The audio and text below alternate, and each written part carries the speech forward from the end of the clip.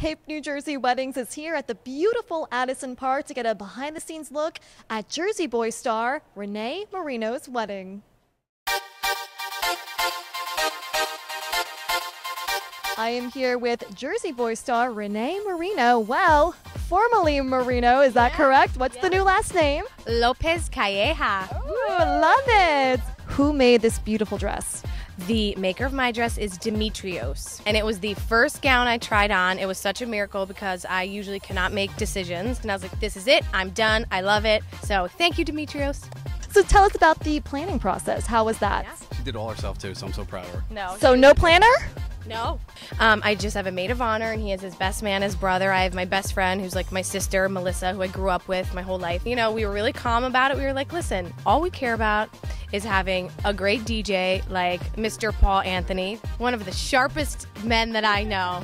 And I actually know him very well through my brother, who is also his friend, and he was the DJ at my brother's wedding, and we were like, oh my God, this guy is just incredible.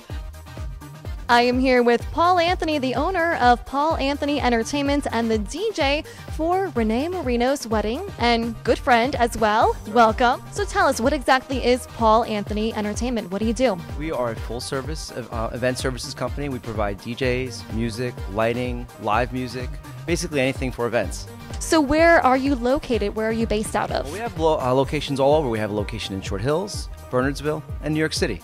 So you must do, obviously, a lot of New Jersey weddings. Any themes that you see with Jersey weddings lately?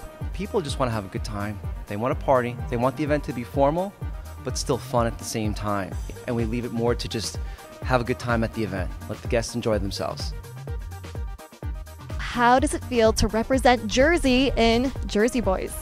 Honestly, it's the best part of this whole experience for me. Like, you know, I've been a performer my whole life, and obviously this is more than I could have dreamt of, you know, having my first film be a Clint Eastwood directed film, you know, where I get to play such an amazing role of a true Jersey girl. So that's just incredible in itself. But the fact that I just get to represent like all of my family and my friends and, you know, New Jersey, where I grew up and was born and raised, it just makes me so, so proud. So you own a vodka company, is that correct? My partner and I, Devotion Vodka.